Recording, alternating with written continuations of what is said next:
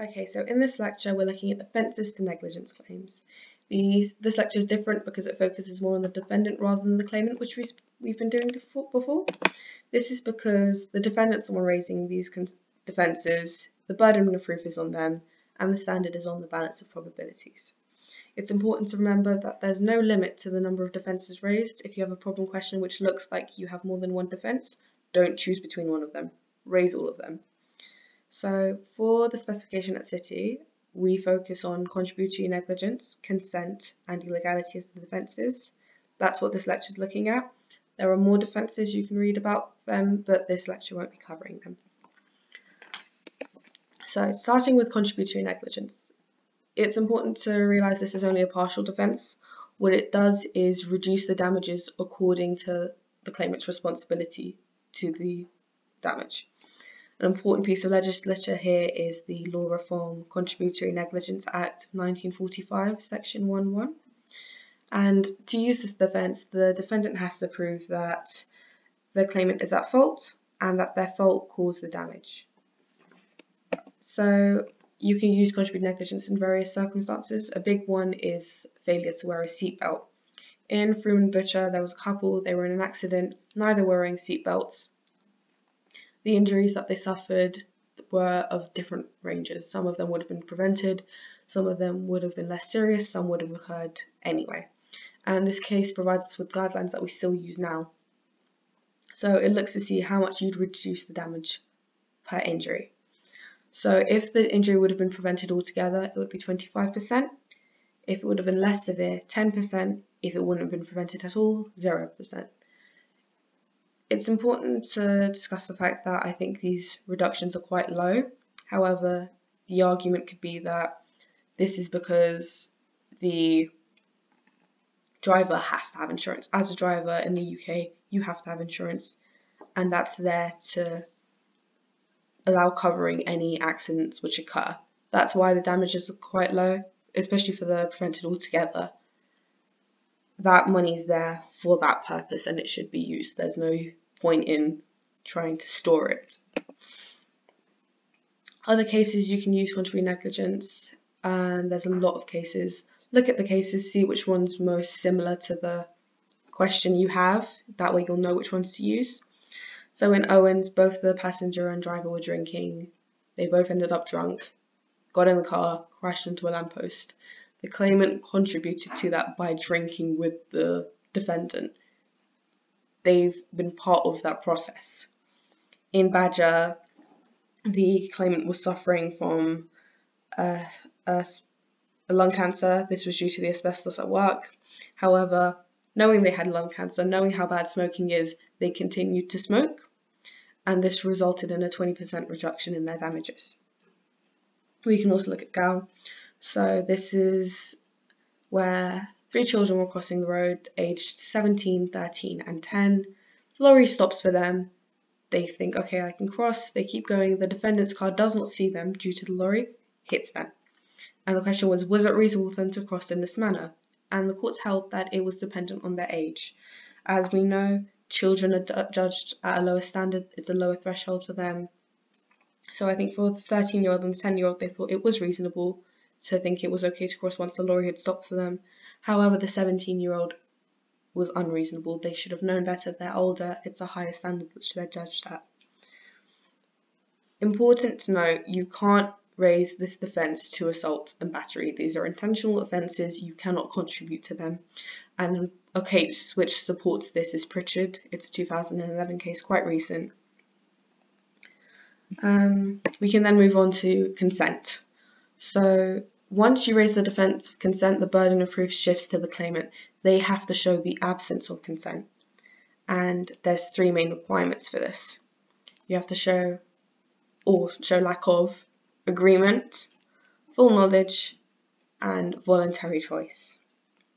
So looking at agreement, we can talk about ICI and Shatwell. They were testing detonators and decided to do it in an open space, knowing that they're not meant to do this. I think they did it to save time, and there was an explosion. There was an implied agreement between the two to run the risk, as they knew what the risk was when they decided to test it in open space. The defendant's no longer liable for that. That was their decision. They knew what they were doing, chose to continue. And we can also look at full knowledge of the nature and extent of the risk. So in Dan and Hamilton, the driver was drunk, the passenger knew this and still got in the car. She suffered severe injury, and the court held that she may have consented to getting in the car with a drunk driver, but you can never consent to death or severe injury, and so the claim didn't succeed. An important piece of legislation here is the Road Traffic Act 1988, section 149, basically stating drivers must have insurance. This excludes the defense of voluntary assumption of risk for this reason. Your insurance is there to cover accidents where they occur. You should be paying. We can also talk about the voluntary choice of the claimant. This basically says you've chosen to do this out of your free will. There's been no duress, no pressure on you, nothing like that. So in Morris and Murray, they were drinking with the claimant. They were well aware of how drunk he was, and they still got on a plane which he was flying. They were aware of the risk, and they still chose to run this risk out of their free will. It was their own decision. Furthermore, it's being used to set a standard of care. So in Woolridge, a photographer was trying to get pictures. He went a little too close, and he was hit by a jockey in the process. And it said here that the photographer should know that the jockey's focus is on winning the race. They're not focused on, okay, there may be a photographer here, I may hit them. By going closer to the race, where you're at the risk of being hit by a jockey, you've allowed your decision. You've gone forward, you've allowed it to happen. Okay, the last defense we're looking at is illegality. There are a lot of cases here. It basically states that where the loss is as a result of illegal activity, you cannot claim for it. So in Joyce and O'Brien, they stole ladders, they put them onto a van, and they weren't able to close the door because of it. While they were driving away, one of them fell out, the claimant.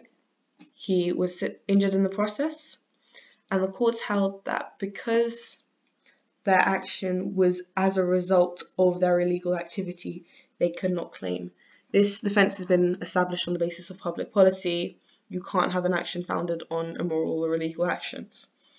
We can also look at Delaney, and this is slightly different. So in this case, they were driving to get marijuana.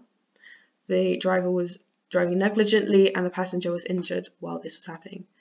It was held that this was unrelated to their illegal activity.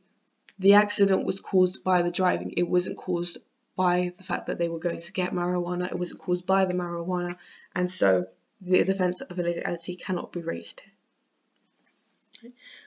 Velino is also quite an interesting case. I think it's funny as well. So here there was a criminal. He always tried to escape via a window. This one time he did it. He fell, fractured his skull, and his argument was that the police should foresee that he was going to try and escape, and he was going to do it by this manner. They owed him a duty of care to stop this and prevent this harm from occurring to them. But again, on the basis of public policy, you cannot claim when you are engaging in criminal activity.